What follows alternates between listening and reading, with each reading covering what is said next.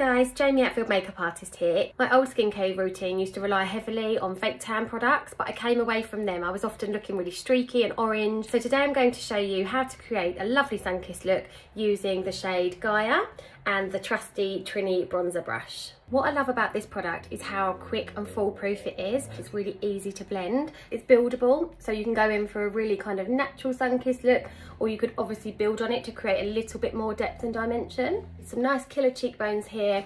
I'm going to pop it along the nose as well, and just on the forehead, as that is where the sun would naturally hit. And this is actually a really good brush at just blending and just making sure you don't have any harsh lines. Yeah, look at that gorgeous sun-kissed look.